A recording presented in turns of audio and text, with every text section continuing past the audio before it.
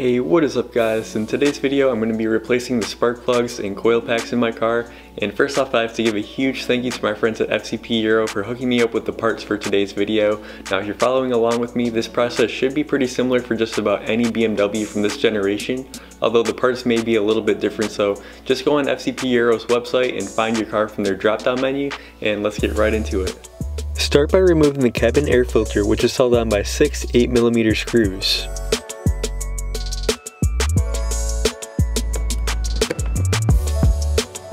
Remove these two small plastic covers.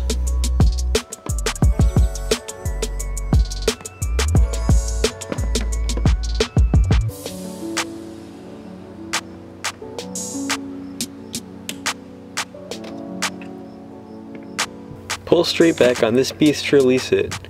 There are 3 more clips behind it that need to be detached.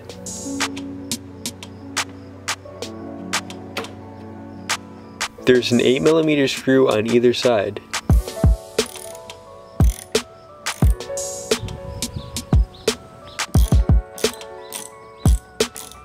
Lift the cover up and set it aside.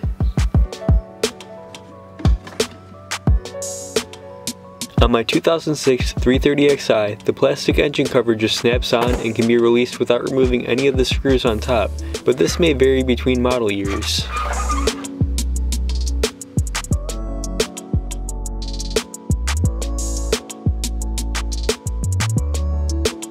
As you pull up on the clip on the coil pack, it will release itself from the harness. If the coil pack is stuck, you can use a socket extension to twist and lift it out. Just be careful because the clip is only made out of plastic. The spark plugs that I'm installing are technically 16mm, but you're going to have a hard time finding an actual designated spark plug socket like this that has 16mm printed on them. Most of them say 5/8 of an inch, at least here in the US, and it's approximately the same size. You're going to be able to fit that in there perfectly without stripping them or anything like that. So with that and your 12-inch extension, let's go ahead and remove the old plug. With only 75,000 miles on my car, the spark plugs come out effortlessly.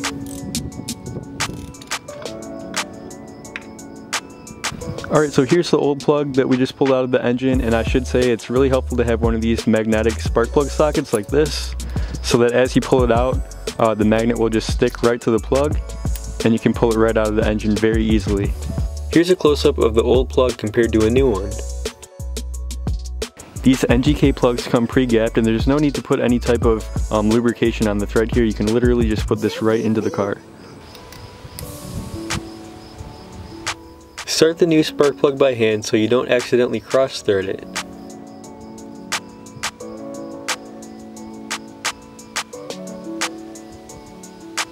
Then use a torque wrench to torque the plug to the correct spec for your exact model and engine, which should be 18 pound-feet for the N52. A torque wrench will prevent you from over-tightening and potentially damaging the spark plug thread. Once the spark plug is in, install the new coil pack by inserting the tip and pushing it in until it won't go any further. Insert the harness and push down on the clip to lock it in place. Repeat this process for all 6 spark plugs and coil packs.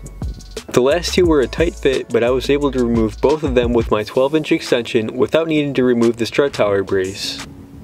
Before you reinstall all of the plastic covers, just start the engine and confirm everything works.